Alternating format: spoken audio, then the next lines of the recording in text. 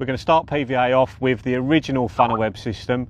If you've never seen it before, or you've never fished with it before, where have you been? Have you never seen a magazine or seen a TV show about fishing or anything? Because it's everywhere, absolutely everywhere. And what we're going to do here is show you how easy it is to tie a bag and give you some good little tips on how to get more from the system. But first of all, this is why I use PVA.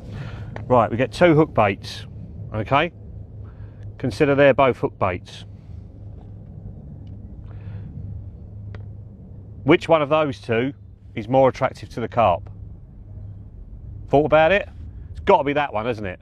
It can't be that one on its own. They're both just as good as a hook bait, but that one's got another little pile of food around it. And that's why I use PVA all the time.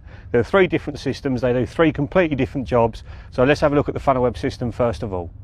For those of you that haven't seen the system before, it comes in a protective plastic tube. It's actually got a diagram on the outside of how to do it. Just take the inner tube out, and on that is 5 meters of PVA stocking with a knot tied in the end there. You're probably going to guess how I'm going to do this. Now I'm going to bring my pellet mix in. I've got 3 different kinds of pellet in there. I've got some bloodworm pellets from Mainline, some response pellets from Mainline, and some halibut pellets from Bait Tech. And the reason I've got 3 different kinds of pellets is they all fly up into the fish's mouth at different rates, so it's got to keep sucking to get the whole lot there, and then hopefully the hook bait's going to go in as well. And they've all got different breakdown times, so you're going to get a leakage of attraction coming off them pellets at different rates. So just a tiny amount of going down. That's a major thing that people do wrong with PVA, is they use far too many pellets in the bag. You're just trying to hook them, you're not trying to feed them. So that is the maximum that I'll use in one of these kind of bags. Just pour it down there, let some drop down. That's the thing that a lot of people do wrong. They don't let enough PVA off the end of the tube. So that's already, that bag's starting to form already. And then I'll do a simple overhand knot, like a simple granny knot. You see the knot there? And then I'll hold the bag at the very top and then pull the knot down onto the top of the bag. So I've got a nice tight bag there. And you probably guess what I'm going to do next. I'm going to do another simple overhand knot. You see that knot there? And then I'm going to pull that knot down so it's close to the first one. And then I cut between the two. That's your bag done. And then your system is ready for another go. And it is as simple as that. Put that back in the tube, and then hooking it on, I've got a little tiny pellet, a 10mm pellet on the rig there. And that's another great tip. The smaller the size of the stuff in the bag, the smaller your hook bait should be. The worst thing you can do is use little tiny dust pellets, even smaller than the ones I'm using today, and then couple that with a 20mm boilie, because those fish are feeding on those little pellets. When they suck that boilie and it doesn't go up in their mouth because it's miles heavier, they can leave it. So keep your hook bait similar. Just hook that on so you can see.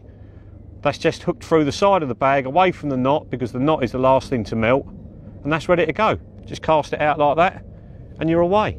The other advantage of using bags this size is they cast really easily, and because they only take a few seconds to make up, if you cast them in the wrong spot, which we all do, it's simple enough to wind it in, make another bag and cast it out again. And if you spent 10 minutes making a solid PVA bag, which is huge and difficult to cast, and then you get that in the wrong spot, there's less likelihood you're going to wind it in because it's such a pain to do another one.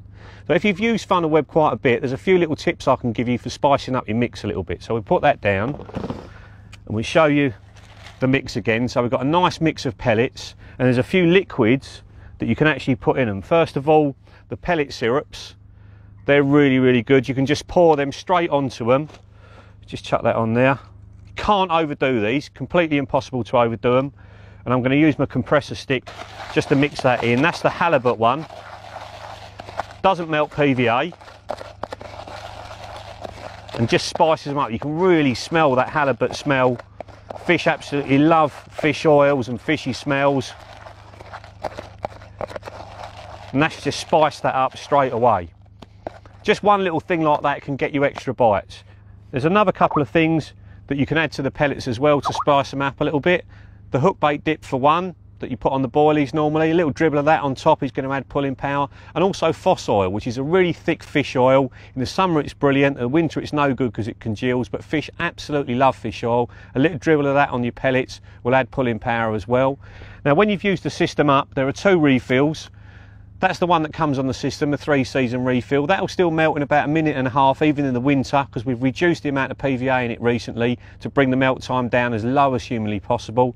And then there's a 4-season refill as well, which is a micro mesh, so the holes are even smaller than the one you've just seen, so you can get tiny dust pellets in, and most importantly maggots. Maggots are brilliant in a funnel web system. If you couple it with a few maggots on a maggot clip, especially in the winter, you can get bites when nothing else is working.